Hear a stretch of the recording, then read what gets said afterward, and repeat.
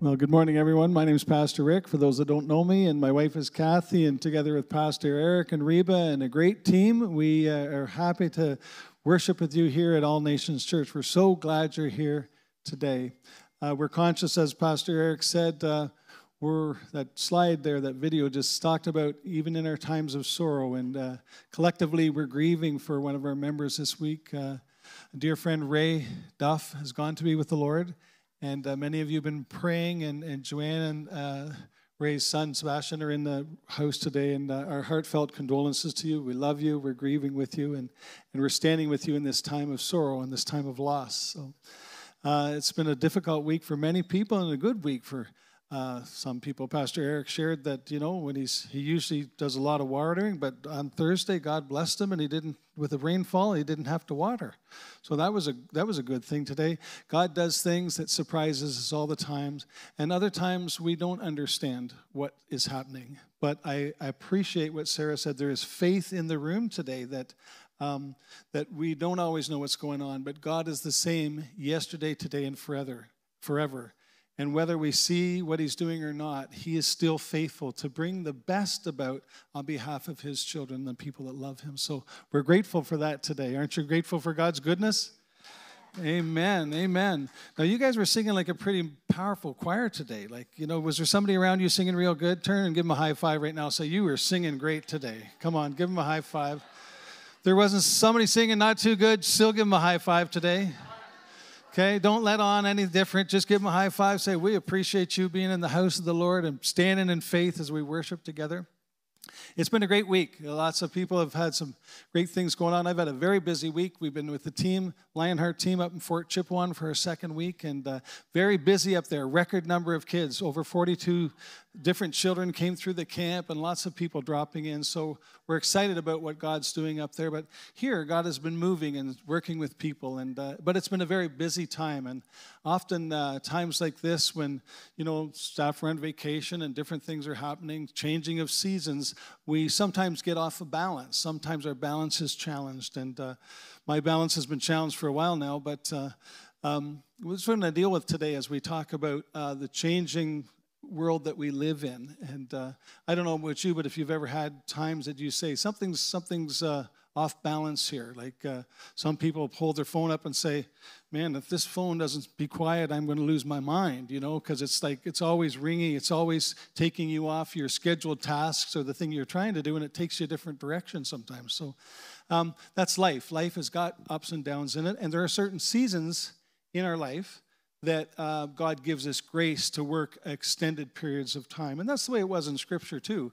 Our world isn't much different in terms of we have 24 hours a day.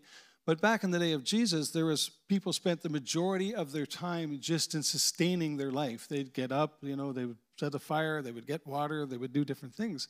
And here in our time, we're just as busy, but we have technology and wonderful things to help us minimize those things we need to do in terms of sustaining our life.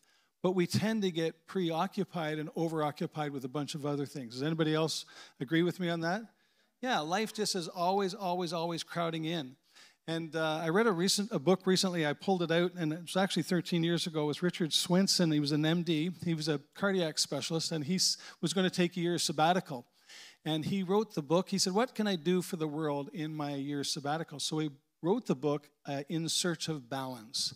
And he did a history of progress in the world. And he lays out when the world started to speed up and we started to get preoccupied with more things and much things and doing more things and doing things faster. And he just talks about the history of progress, that we are in a point right now that it's greatly affecting our well-being. And so we need to not look very far, but back to the source of truth, back to the source of life, and back to the source of light. And it's the gospel to help us deal with these situations we see in our world right now. Richard said, we live in a world that emphasizes materialism and busyness. We are going at a pace which is increasing and cannot be maintained and keep any type of health or balance. The real problem, he said, busyness is often how we define success. And now we've stopped even thinking that balance is even possible. And instead we say, this is the new normal. This is my new reality.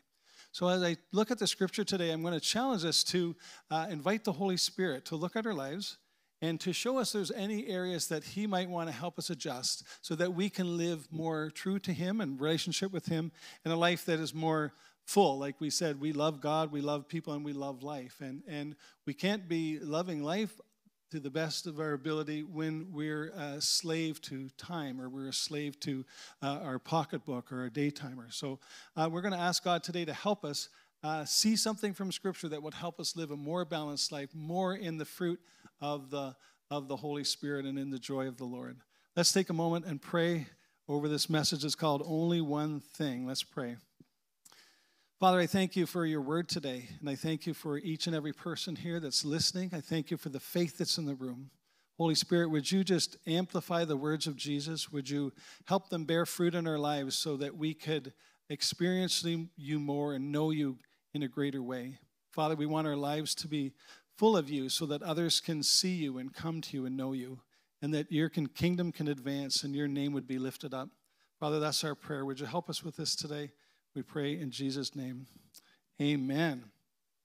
Well, I said before, we see busyness surrounding today's story, but these women and Jesus give us some hints about how to live a life even in the uncertain, busy times. We're going to look at Luke 10, the story of Martha and Mary. How many people know that story, Martha and Mary? Yeah, it's a well-known story. We use it, and let's take a clear look at what they said, what the Lord said through this scripture for our benefit. The context of Luke 10, there was 3 stories in Luke 10, 3 major stories in Luke 10. But what was happening in the ministry of Jesus at this time was the ministry was expanding, okay? He'd already spent some time, a year and a half or so, with his 12, rubbing off on them, getting to know them, releasing the kingdom culture to them, letting them understand who he was and what he was about and what they were about to do. And he sent the 12 disciples, or the apostles out, and then they came back and they said, oh, Jesus, this didn't work or that didn't work. And he mentored them and coached them through their educational tours. Well, this time in this story is when he sent the 70 disciples out. So these were 70 followers. He was in a period of expanded outreach. So we see that he was sending more people out with the message of the kingdom of God, and he was coaching them and sending them out. He gave them instructions what to do, what not to do. Just go and trust in me that my Spirit will be with you and that the Father will be with you. So that's the context. It's very busy. People are coming, going, everything, and Jesus is mentoring these masses of people. Just think of starting a great big business and it's launch day, or it's, 2 months in and everything's still, all the systems still aren't working well and it's going crazy. Or think of turnaround at that site, there's all sorts of different things going, and although it's well planned, incidentals happen and things change and you have to move. So it's a busy, busy, busy time. So the first story we see, Luke 1 to 10, 1 to 24, he sent them out as ambassadors. He said, the harvest is plentiful, but the workers are few. So he's sending them out as ambassadors of the kingdom, say, there's something going on here. There's so many people that want God. There's so many people seeking for God, but they need workers. And he said, you go and you be an ambassador of my kingdom.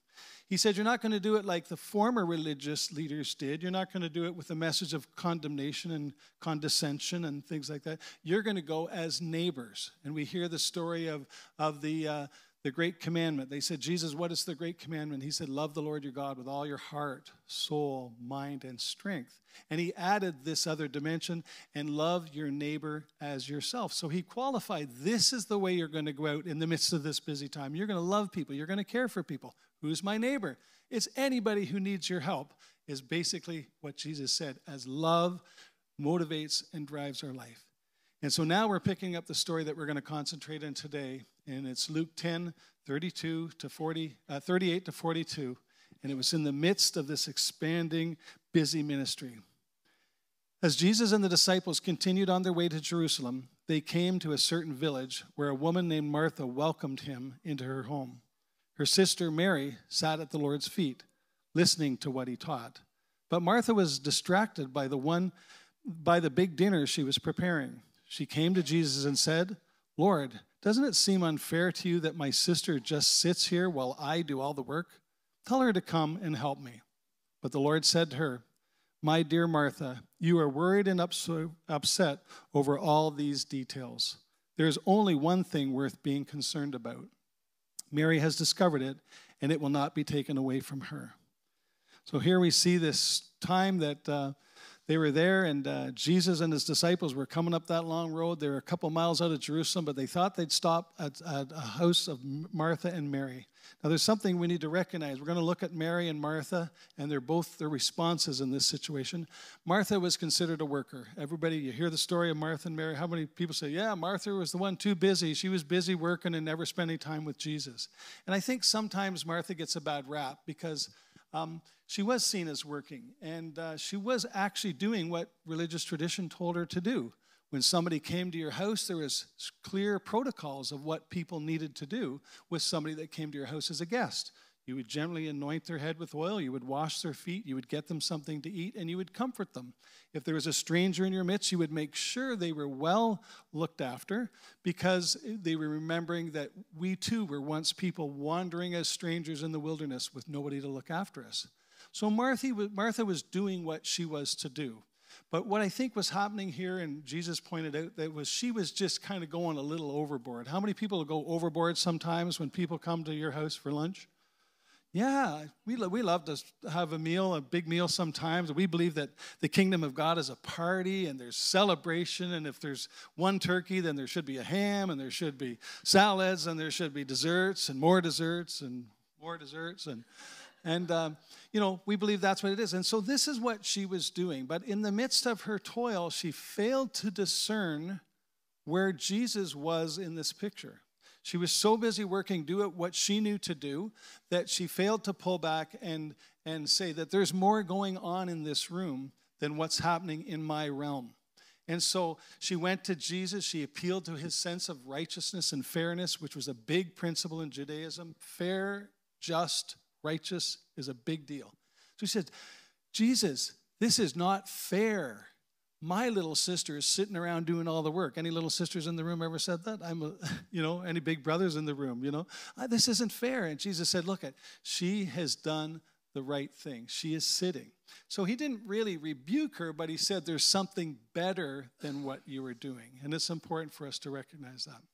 So, she was responsible. You can imagine Jesus showing up, right? Jesus showed up, much like some of the husbands in the room might show up. You come in home. Hey, honey, I'm home. She says, okay, wash up. The dinner's just about ready. Oh, and by the way, I've got 15 friends from the golf course with me. You can imagine how well that would go over. Has anybody ever had that happen in your life? Yeah, so this is what happened. So Martha was stressed, trying to do what she knew to do very well. And I think it's honorable, and we sometimes give her a bad rap, but we need to honor her that she was working hard for the Lord and for the ministry that was presenting itself around her. But she did seem kind of afraid to slow down, and I think there's some principles for us in here, and we should kind of look at. She might have thought, as I said before, she might have thought that people saw her as not doing her job. And sometimes we get out of balance and we do all these extra things because we're very aware of what people are thinking of us and what people are looking at us. And we compare ourselves to other people. And when we get to do that, you start focus more on what they might be thinking of you and not what you know to do or what you know the Lord has confirmed for you to do. So it's very important for us to find balance, to make sure we're doing what the Lord has told us to do, not what we think others are expecting of us all the time. Now, God does put people around us that will help us and help us confirm what we're doing and how we're doing it. But to just go off and do a bunch of things without confirming with the Lord could be pushing us into an area of unbalance. I know that's happened for me lots of times. I guess she didn't realize enough was enough. Sometimes a tuna sandwich and a bowl of tomato soup is better than the big fancy turkey. I had somebody in the first service say, he turned over to his wife and said, we got any tuna at home? That's what we're going to have. They went home. He's at home right now having tuna and tomato soup. Anyways, so she compared herself with others, and she also started to get in a pity party. How many people have had a pity party? Don't put your hands up. But we do, right? We start thinking, I'm doing all this work, and nobody else is doing anything, and it's just not healthy. So we need to just continue to go before the Lord, be honest, and say, God, what am I to be doing here? And he will show you, and he'll lead us, and he'll help correct the things that we need to do. We don't want to be trying to please someone else. We need to recognize that work is a blessing from God, but if we're motivated by anything other than the Spirit of God or the principles of Scripture that he's taught us to live by, then we can get into vanity and we can get into, pride, and that's a dangerous, dangerous place to be. And so Warren Wiersbe said, what we do with Jesus is much more important than what we do for him. So we need to recognize and judge everything, whatever we're doing. Are we doing it with the Lord, or are we just in our own energy and own strength trying to do something to please him, but maybe something that he has not asked us to do? So I've identified when I read this scripture, I'm a Martha. You can decide yourself of a Martha. God is giving us grace today to maybe relook at our schedules, relook at some of the activities we're involved in, and maybe there's some adjustments to be made. He loves us, and he will remind us. He'll kind of say, hey, Rick, you might want to check this out. So take this message as a time of grace that God will help us come back into balance and maybe adjust some things we need to adjust, okay? Some of the practices that help us get into balance regarding our work. First, we must choose to value God's word over our work. What does he say to do? Make sure we're focused on that. Choose to stop comparing ourselves and striving for man's approval. We are responsible to God for what he's told us to do. We don't have to look at what somebody else has got, what somebody else is doing. What's he telling us to do? Be faithful in that area. Stop chasing unrealistic expectations of yourself. I've seen people put such high expectations on themselves that they cannot possibly meet, and go into depression and go into a downward spiral and difficult times, up and down, up and down, up and down, because they expect more from them than God expects of them. And I've seen certain cultures, certain nationalities, they're often expecting the highest, and there's sometimes not the mental capacity to be all these high-functioning, high-capacity roles. What does God have for us? Sit at his feet, discern what that is, and move into that. That's the place of contentment. That's the place of balance. That's the place of joy. All right? Stop chasing unrealistic expectations of yourself and learn to say no. How many people have a hard time saying no? You don't have to put your hand up. Yeah, we all do, because we're Canadians, right? We like to bless people. We like to be nice to people. And sometimes we have a hard time saying no, and or learning how to say no. And it's something we have to work at our entire life. And forgive me if I've asked you to do too many things. If I ask you to do something, and I'll try to qualify it with, have you got time to do this? Do you really want to do this? Some guys, I'll say, are you sure you want to do that? I'll ask you the next day, so that you don't feel pressured into doing something. But learn to say no. So that was kind of Martha. Oh, here's looking at Mary. And Mary was considered a worshiper. And this encounter that we're talking about was the first of three major encounters that Mary had. The second encounter was at the tomb of Lazarus, her brother.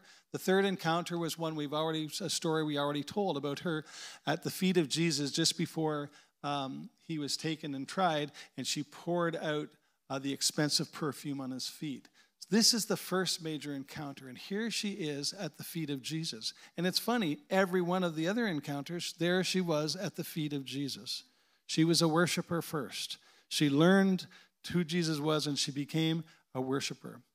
This was not Mary sitting at his feet asking for something. It was not Mary giving him something. This was Mary just sitting and waiting. Luke 10:42 says, there is only one thing worth being concerned about. Mary has discovered it, and it will not be taken away from her. Mary learned to sit at the feet of Jesus and discover who he was. It's a process. It takes time. There are times that God will give us a divine revelation and break us through in an area, but a lot of this is relationship building as you glean from his word, spend time in his word. When you spend time in prayer, when you spend time in worship, when you spend time encouraging other believers, you glean the truth of God's word and begin to own it for yourself. There's a group of chiefs right now from Saskatchewan on their way to meet a delegation of Holocaust survivors over in Israel. And they're going there to sit at the feet of the Jewish people and say, we need to learn from you how you survived the genocide of your people back in the Second World War. How did you survive that period of time? And so the First Nations people are recognizing they've been through significant trauma, but they're recognizing the Jewish people are coming through with a degree of success and a degree of national identity and strength and cultural significance. So they say, we want to learn this. So they're going to sit at their feet. They're going to spend time with them and glean from them. They said, we don't know how long we're going. We don't know if it's going to be 2 weeks, 2 months, but we're going to sit and glean. That's what Jesus is talking about us. That's what he's encouraging us from the scripture. Can we find time to recalibrate, to reorganize our lives, to sit at the feet of Jesus and let him reveal himself to us and reveal us to us? That's one of the greatest things he would do, right? So Mary took time to sit and discover Jesus, to know him and to know herself. There we see, a couple chapters later, she's at the feet of Jesus again when her brother died. And the brother had been dead 4 days. And when Mary heard, she was at home. And when she heard that Jesus was coming, she ran to him and she jumped down at his feet and said, Jesus, had you only been here, my brother would not have died. And scripture says that Jesus was he was moved. He saw her weeping. He was deeply moved in spirit and troubled, and he raised Lazarus from the dead. She got to that place of faith. She got to that place of moving because she'd spent time in intimacy with Christ. And God, this was a miracle that he did. And we don't know when he's going to do a miracle like that or not do a miracle like that. We know from Scripture we're always to call upon God's intervention and the greatest outcome. And so regardless of what the circumstances look like in any situation, we are right to call on God to bring a miracle and bring complete restoration regardless of what we see. Amen? So as we begin to sit at the feet of Jesus, and I believe that there's dead things in our lives. There's dead things in our relationships that could come back to life. God could show us wisdom. He could show us clarity on how we need to operate or cooperate in a way that brings things that were once alive and now dead back to life. And I believe that for your life today. When we come to the prayer room up here, if there's something you need prayer for, we're going to believe for the fullness of God for you. And that comes from sitting at the feet of Jesus, knowing his truth, knowing his word, and then walking in his grace. I didn't tell this story before, but I did met a couple in Nanaimo, BC. We took a tour of grandkids. Took a tour of youth group there years ago, and we had an open-air meeting in Nanaimo, the witchcraft capital of Canada. And it was crazy, crazy meeting. We were in this big park outside of an Anglican church, and we were there all day long. We were worshiping, we were praying, we were doing intercession. And there was a witches' coven really close to us, and they were walking around like this. They'd stolen some Bibles. It was like a really powerful time. The minister, that night we came to minister, and we were in a worship meeting for about 5 full hours, 5 to 6 hours. And as we worshiped there, the minister says to me, there's a couple here that are from our church, but they've been separated for a long time, a long time, over a year. And they're now at this worship service. And as they sat there over the entire night, all of a sudden, we see this couple together. And they're sitting together and they're communicating. They're totally oblivious to anything God's doing or we are doing, but they're sitting there engaging one another again.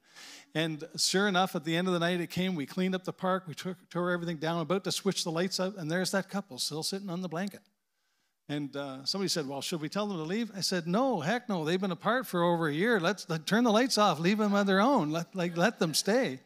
But God will do tremendous things, and he will bring things back to life in our lives if we trust him, if we reach out to him, and we call him. He'll help us with that. So we want to stay balanced in busy times. This is some of the things we see from the life of Mary. Be intentional. Make time to discover Jesus. Are you intentional? Do you have a time in your busy schedule that you make time to sit alone with God? I know life is crazy, it's busy, especially if your mom's with kids and big jobs, and it's very, very difficult. But if you're intentional about trying to find that pocket of time you can sit beside the Lord, he will help you with the grace to set that time aside somewhere. He will meet you because he's faithful. Okay? Be intentional. Make time to discover Jesus. Okay? Jesus did this. It was a habit of his. You know, he was a single man. It was a lot easier for him to do that, but it was a habit. You see all throughout Scripture, up all day long, working, serving, caring for people. First thing the next morning, while it was dark, off to a solitary place. We can do it. That's what was modeled. That's what he's encouraging, okay? As we do, we'll see his plans. We'll see some of our hurts dissipate. We'll see our disappointments and frustration. We'll get wisdom for them. We'll begin to let them go. When we spend time with the Lord, he gives us the grace to heal and recover from those difficulties of our past. We're excited about 21 days of prayer and fasting coming up starting the 14th of August. And we're going to meet here every morning, 6:30 to 7:30. And we are going to have a time of worship, not a real time of worship. There'll be worship music on, but we'll be praying and we'll be getting together and seeking God. And this is a good time. You might want to try to do that. If you've never done that, come and join us. We'll be giving out some Bible studies that you can then follow along with us in the prayer journey. We'll give out a little study about understanding fasting. If you've never fasted, we'll show you what that means and help you kind of learn to do that. And God will meet you in that time that you set aside to meet him. So that's coming up. You'll hear more about that really soon. So you're going to set intentional, make time to discover Jesus. Number 2, choose the simple life and be content. Now, I know I'm always running here and there and everywhere, and we often are. But you know what? If we can learn and just do less, less is more. And sometimes with our children, coming to September, there'll be piano, there'll be basketball, there'll be volleyball, there'll be this, there'll be that, the other thing. And, you know, maybe we need to drop 1 or 2 of those activities. And it might be more peaceful for your home, for your kids, for everybody. Just ask the Lord if there's some way you can simplify your life. And he'll show you if that's something he's going to help you do, all right? Choose the simple life and be content. Mary, she defined and defended her boundaries, all right? She said she was in there, and I can't imagine that Martha didn't ask her once. So I'm speculating. It doesn't say it in the scripture, but you would think, and it's quite likely, that Martha was trying to get Mary out of that room to help her with all the chores. And she said no. She just sat there, and finally Jesus spoke up and said, no, she's chosen the best thing, okay? Really important to define your boundaries, what you can do, what you can't do. There's times in your week you have to guard your time. Very, very important that we learn to do that. And I am talking to me first and foremost. I've got this 50 times, and my beautiful wife is just sitting very gently, nodding and saying, yes, yes, yes, Lord, help him with that. So Mary discovered it. She defined it. She was spending time with him, and she defended it. She wasn't going to move off that. Very, very important, okay? She learned how to say no. And I said that before. I'll say it again. How do we learn to do that? Lord, help us with that. I know it's a challenge for me, and it might be a challenge for others. So our 21-day of prayer and fasting is coming up. You might want to participate in that. How many people would describe yourself as one of those? Like you probably see yourself leaning on a Martha side or a Mary side. And it's important to recognize that not one isn't necessarily better than the other. I mean, we favor Mary because God says she's chosen the best thing. But we can't discount that Martha was serving the Lord. She was doing all she could do to serve the Lord. But she maybe slipped into her own self-effort and a little less of just doing it with the Lord. So, you know, we don't want to give her a bad time, but you might be a Martha today, you might be a Mary today, and maybe there's a little bit of the other side that you want to ask God to give you grace for. You know, one isn't necessarily better than the other one, but we recognize that there's balance is key, right? There's no judgment here for us. The Father is calling for us, though, to return to him, declares the Lord Almighty, and I will return to you, Zechariah 1:3. Come to me, all who are weary and burdened, and I will give you rest, said Matthew. There's only one thing, Jesus said, worth being concerned about. Mary has discovered it, and it will not be taken away from her. That was her relationship with Jesus. How's your relationship with Jesus today? Like me, kind of strained at times? Oh, you're a pastor. How can you be strained? Yeah, I can be strained, busy doing too many things and not sit and being intimate with my Lord. So, you know, no judgment today. He's just saying, come back. I love you. I love you. I want to bring you into that deeper intimacy. I want to bring you back into that fellowship, and you'll experience me and discover me in a way you've never discovered me before. In a minute, I'm going to give you a chance to make a confession of faith and say, I would want Jesus in my life. But first, I'll tell you the story of a lady that we met this past week, and she was a lady that went to the residential school and in Fort Chipewyan, and for some reason, not necessarily just the school situation, but her life was having difficult times. She was having some challenges with her children, some challenges with personal things. And she came to the property, and the kids had a fire on, and they were out there, and I just sat over in the field looking at an old garden. And she sat, and she wept, and she wept, and she wept. And she said, I'm terribly suicidal. I've been on suicide watch for a long time. And she says, I'm really struggling with this desire to kill myself. And so we talked, and we listened, and we talked, and we listened. And finally, she was open to prayer. She said, yes, pray for me. And she said, I sense the peace of God. This place used to bring bad feelings to me, but I now sense the peace of God. And she yielded her heart to Jesus, and you could see her countenance change. Then she didn't want to leave. She wanted to stay all night and talk all night, and I'm still saying, oh, Lord, please, I need some sleep. She wanted to talk all night because Jesus touched her life. The most intimate, deep, broken, disappointed part of her life that she thought was untouchable, that she thought nothing up for this many, many years had ever helped her. She opened her heart one more time to Jesus' touch, and Jesus touched her. And instantly her countenance changed, and her heart changed. She says, I feel hope, I feel peace, I feel better. And that's what Jesus likes to do for us. There may be an area of your life right now that you have said, I just can't, I don't want to let God in that part, or I've tried too many times and I haven't seen the results. Ask him again into that part that you think smells, that part that's so disgusting, that part that you're fearful to let anybody see or know. Let him into that part, because he'll touch it. He'll heal it. He'll restore it. He'll redeem it. He'll use that to declare the good news of God to other people. Please bow your head, and we'll give people a private moment just to reach out to God. The count of 3, I just want you to put your hand up. If you've never asked Jesus into your life to be your friend, to be your redeemer, just put your hand up. 1, 2, 3. Put your hand up if you'd like to invite him. Yeah, I see your hands. Yep, I see your hand. Ask Jesus to come and be with you. That's wonderful. You can put them down now. Everybody, will you just pray with me together? Nice, strong prayers. Heavenly Father, thank you that you sent Jesus to die on the cross, to pay the penalty for our sin, and to help us discover Jesus. I believe in him. I trust in him with my life. Holy Spirit, lead me in the way you want me to go, and completely redeem me for God's sake. Amen.